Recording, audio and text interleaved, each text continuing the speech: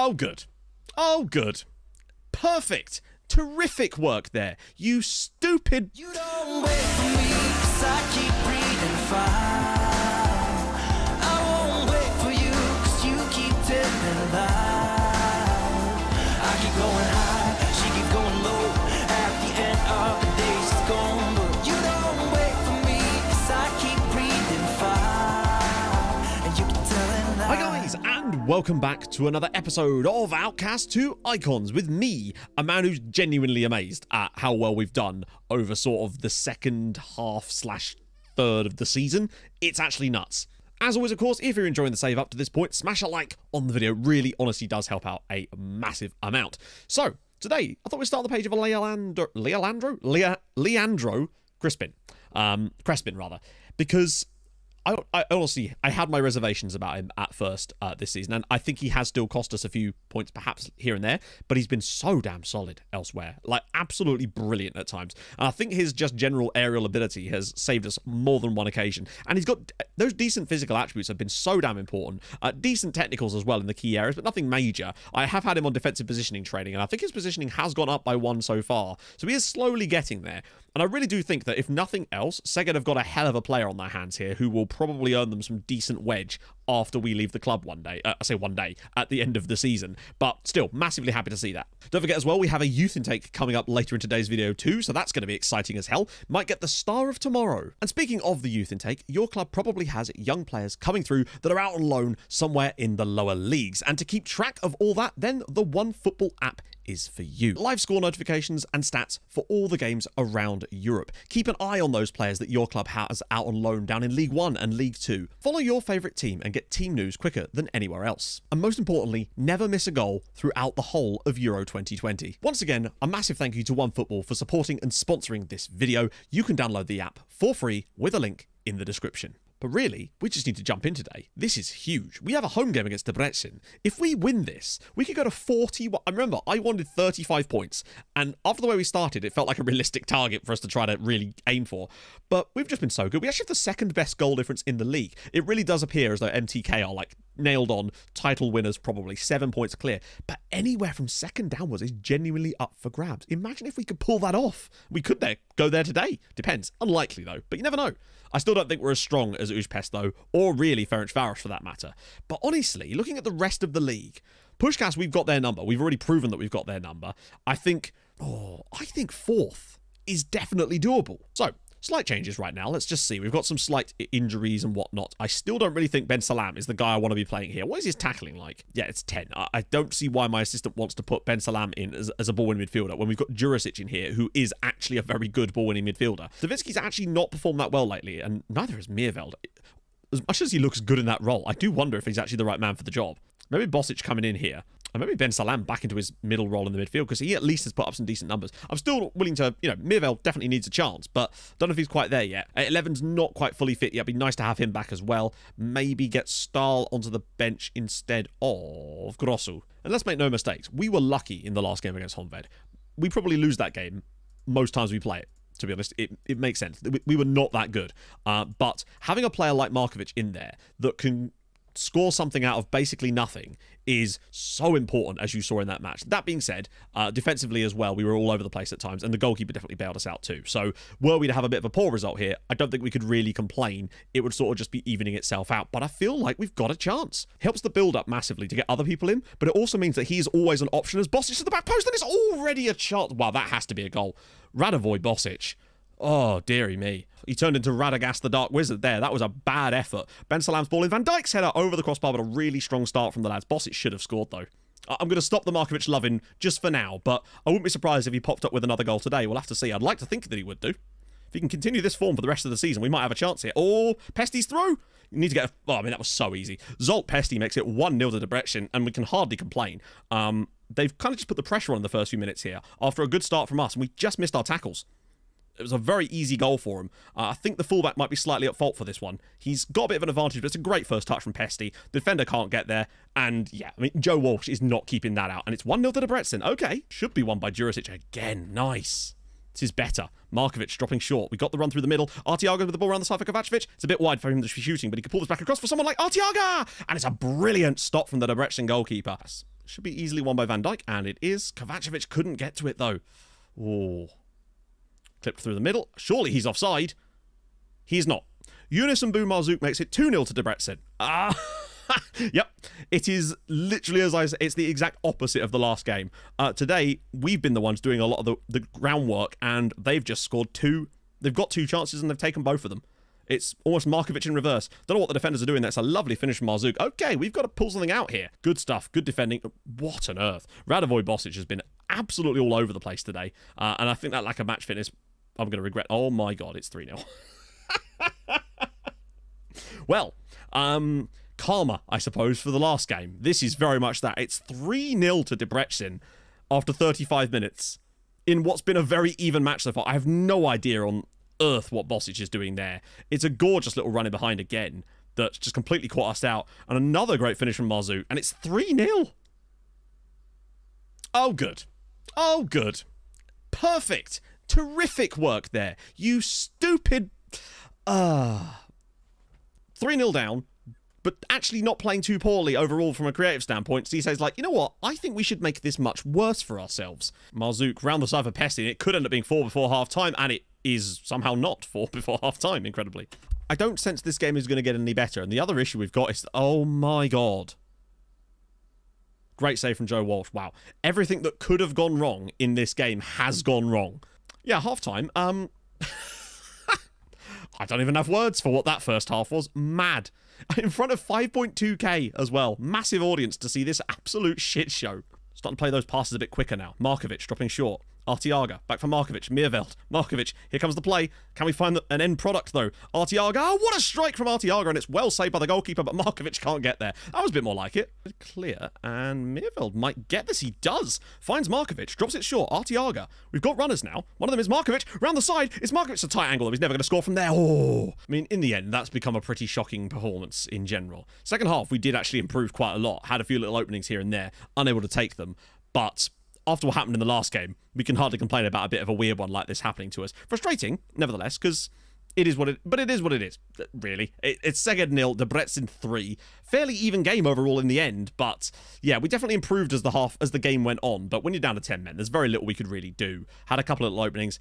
Oh, that's an annoying one, but hey, like I said, it is what it is. I would have wanted 3 points at least from those 2 matches, and we've got them, I guess, just not in the way I expected.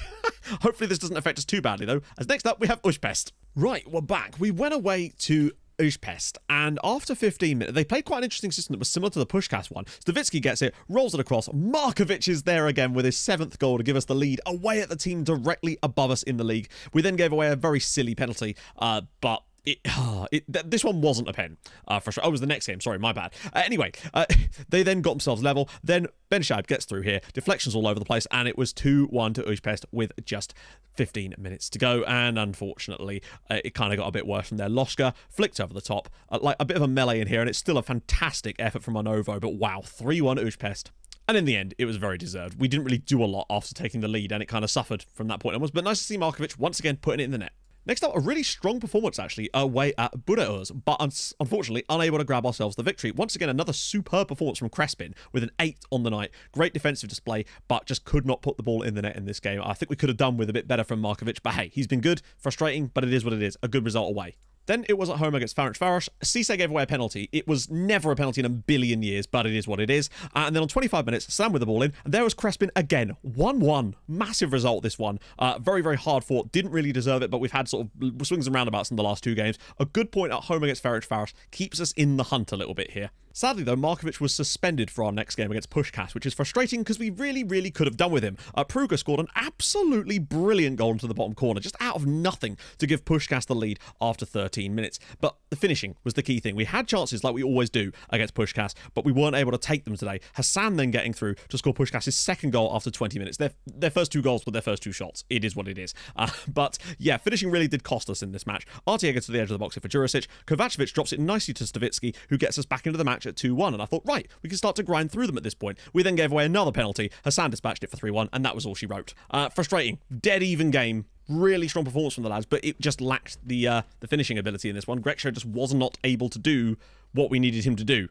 And yeah, the chances were missed. As you can see, though, their first 3 goals were their first 3 shots. Annoying, but but we did what needed to be did against Mull. 1-0, Crespin's goal. That was all she wrote. And we needed that massively. Really strong performance from us, actually. Defensively, extremely stable. Crespin, again, had to pop up with the heroic moment for us this time. Markovic was back, and he has sort of gone off the boil a tiny bit lately, but he's still the top scorer in the club, and he's only been here, like, 2 months. As we still, incredibly, after a 5-match spell without a win, managed to sit 4th in the league. 43 points on the board right now. It's really looking like a 3-horse race for that 4th spot between us, Ferencváros and Burgos, who we've got good results against. We don't have to play them again this season. Best goal difference of the bunch. Joint on the most wins as well. So, I mean, this is going to be a mad end of the season no matter what happens, particularly as today we play against current league leaders who've really been pegged back slightly here. But boy, did we miss Markovic during that Puskás game. Like, those are the games where you really need a striker. We also got offered the FC Rostov job interview this time, 7th in the Russian Premier League. So, it's exciting to see what type of jobs we might get offered when we leave in the summer, because there's a lot of decent teams have really been in the market for us right now. Crespin as well is in conversation for player of the season, which is not what I would have predicted at the start. And now, youth intake. You should be seeing it on your screen right now. It was actually better than I expected. They didn't promise a lot in the youth intake this year, but we did get one player that's definitely worth talking about. And this is he. This is Attila Fulop. Now, ironically, that's the first time actually that their potential has been assessed to be lower now. But it's a natural pressing forward, which is pretty surprising for us, really. Finishing's quite poor, composure's quite poor, but he's still only 16 years old. Decent acceleration as well to go with that. Some okay physicals, again, for someone as young as 16. Bravery, very, very poor, which is not ideal for that role, quite simply. But great teamwork, great work rate. There's definitely a lot to like about Attila Fulop, and I wonder, with the right development, if he could be the guy. That makes our task today very, very simple against MTK. And really, it's just a case of try not to lose. Let's see what they want to do here. I've been kind of preferring my own ideas now to my assistant. I started Bosic here in the last game and I liked it. Meerveld, as much as he seems to suit it, I just don't really know if I like him there compared to... Oh, that's not what I meant to do at all.